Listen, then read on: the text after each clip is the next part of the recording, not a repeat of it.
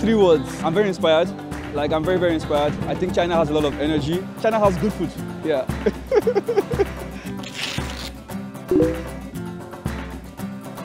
Two technologies that I'm impressed with.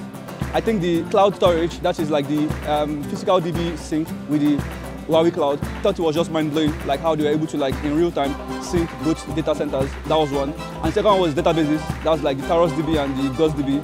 I think it's also very great technology. I'm looking forward to, like, playing around with like an AI native database solution, which GaussDB promises. So yeah, those two technologies, yeah. I think it's very bright. I think with Huawei Cloud, for example, like working with Nigerian tech companies to just bridge the gap between like the development in China and Nigeria, I think it's very exciting and very bright, yeah. Thank you.